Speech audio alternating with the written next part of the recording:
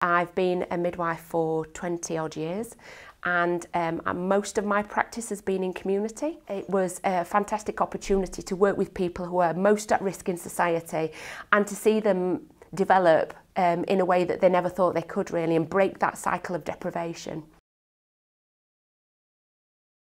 It's about developing those professionals further. So it's about trying to think about identification, how we put support packages in, and then and being able to help the students to realise their potential in that. This course is aimed at trying to help practitioners to develop themselves further. It's about them understanding the needs of families. It's also about helping parents to understand how to bond with their fetus, how to then bond with their child, how to enable that child to develop into a strong and resilient human being. Online, we have a very good Blackboard site.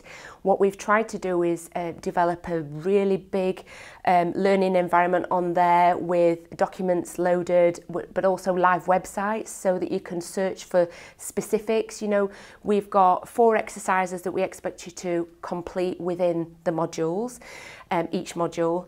And we've tried to link documents and websites to those for students to develop their understanding further within their field.